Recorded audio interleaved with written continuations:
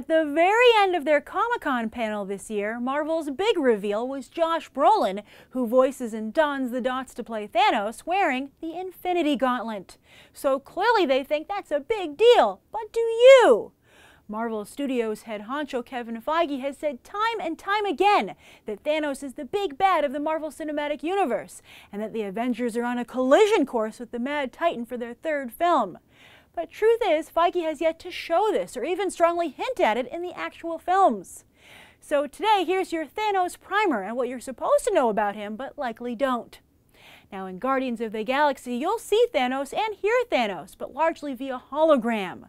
But his name will be whispered. Oh, how it will be whispered! As Marvel seeks to show that at least in space, Thanos has established a badass reputation.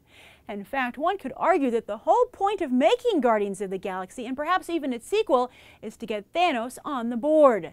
Gamora and Drax have direct ties to him, while Ronan and Nebula are his enforcers. And a large part of this movie will focus on an Infinity Stone, one of 6 that power the Infinity Gauntlet. And you've already been introduced to 3 others. Say what? Yes, apparently Marvel's directors have never heard of Alfred Hitchcock's rule of 3. If you want the audience to be aware of something, you must reference it in some way, verbally, visually, etc., 3 times. Watch Strangers on a Train or a Rope for textbook examples.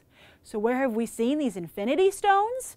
Apparently, the Tesseract is one, as well as the glowy part of Loki's scepter. Yeah, they don't even look like stones, at least they could fit into a glove. Then there was that thing they gave zany Benicio del Toro in the end credits of Thor: The Dark World, and as you might recall, he said 1 down, 5 to go. Now, the Infinity Stones each have a special power, and the gauntlet allows the wearer to wield all 6. There's the Time Gem, which allows time travel, stopping time, control over the speed of time, and aging. The Space Gem allows teleportation, the creation of wormholes, etc.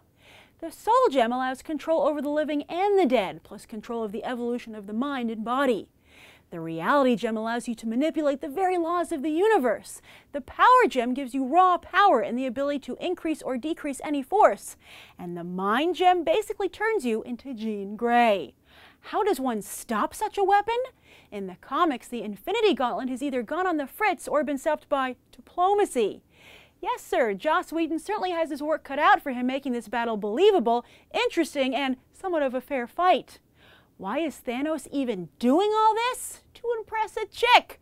But not just any chick, Lady Death herself, who Thanos, an outsider his whole young life on Titan, has fallen madly in love with. Lady Death rebuffs his advances, so he aims to win her over with a shower of gifts. And what does Lady Death want more than mass death across the universe? To better understand Thanos' motivations, I highly recommend you read the recent Thanos Rising miniseries from Marvel, and I've included a link in the video description to where you can buy it. So far, the Marvel Cinematic Universe hasn't had much luck with villains, their best one turned into an anti-hero. Will Kevin Feige's villain woes be solved by Thanos? Is this a throwdown you're eager to see, a weapon you're eager to see in action? Or is your money on Ultron? Write your thoughts down below. I'm Grace Randolph, and this has been a Movie Bite. You can watch more right now.